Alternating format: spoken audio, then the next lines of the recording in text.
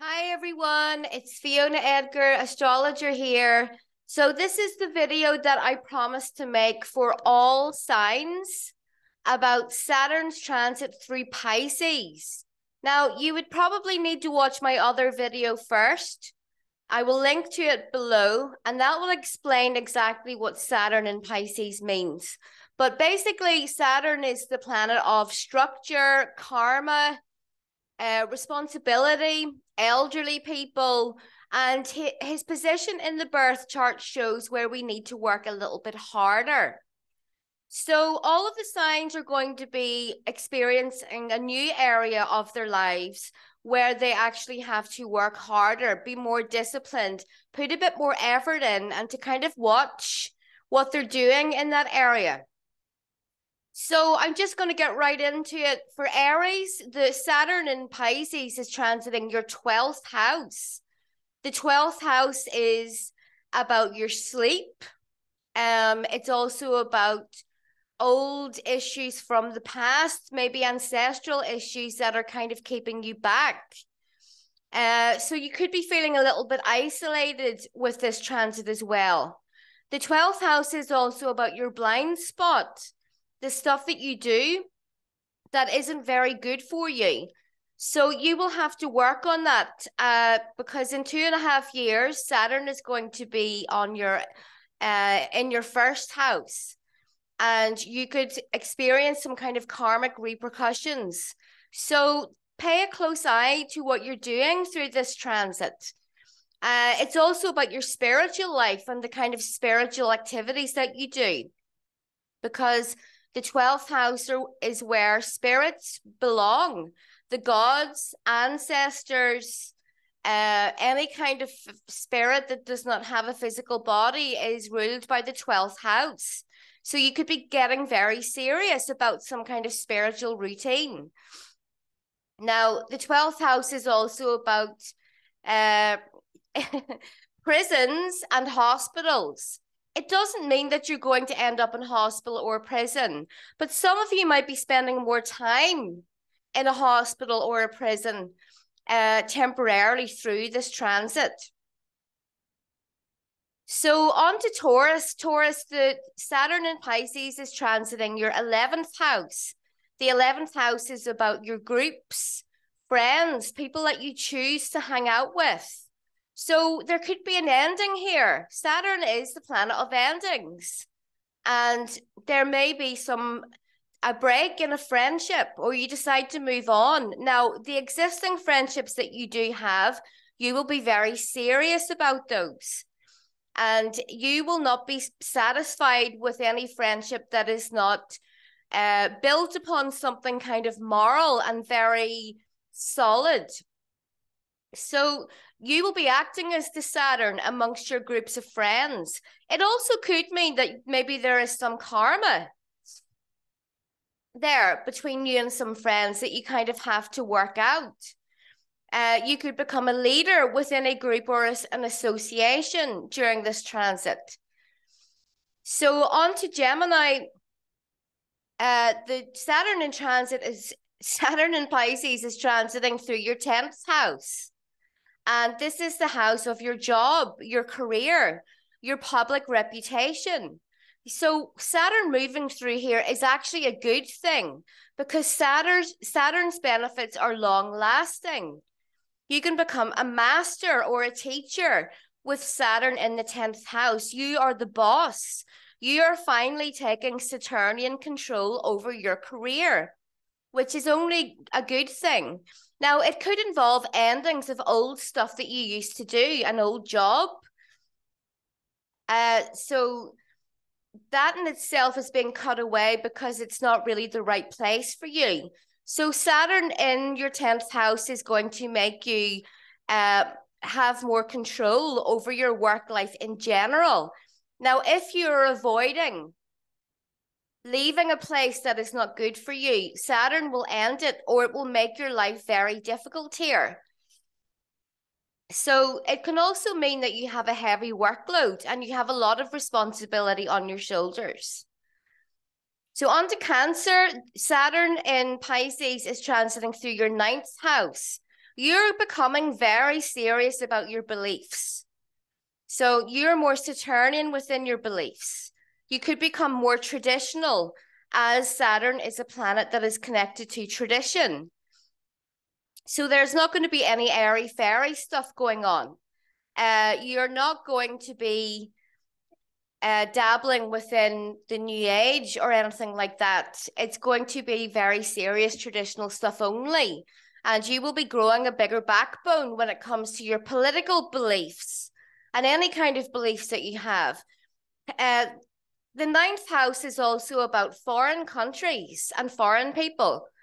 So this is going to become more solid and more real for you. Perhaps there is going to be a move, or perhaps there are some challenges that come up that prevent you from going as quickly as you would like. The ninth house is also about law and the legal system, so you could have something to deal with during this transit.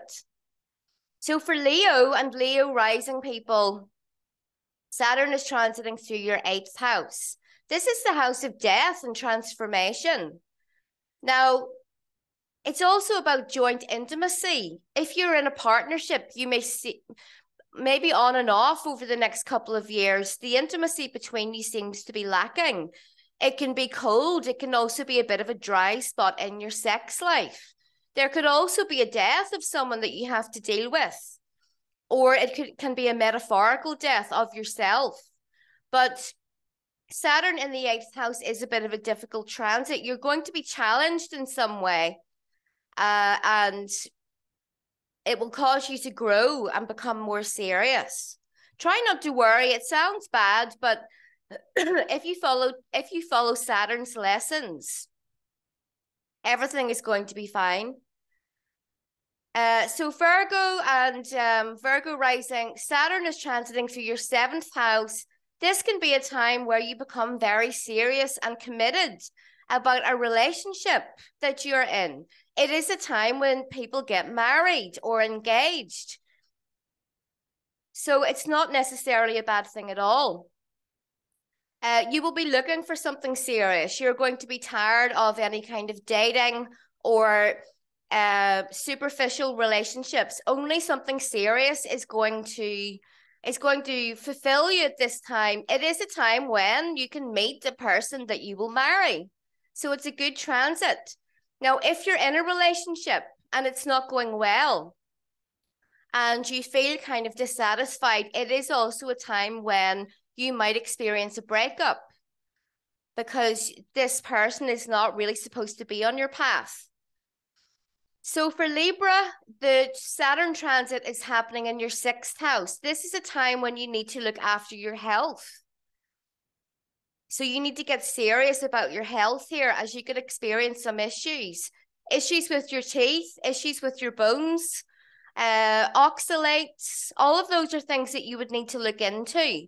Your work life can be, and your daily routine can be a little bit of a drag during this transit through the 6th house. However, if you work your ass off and you put everything that you can into your work, when Saturn leaves your 6th house, you're going to experience some rewards.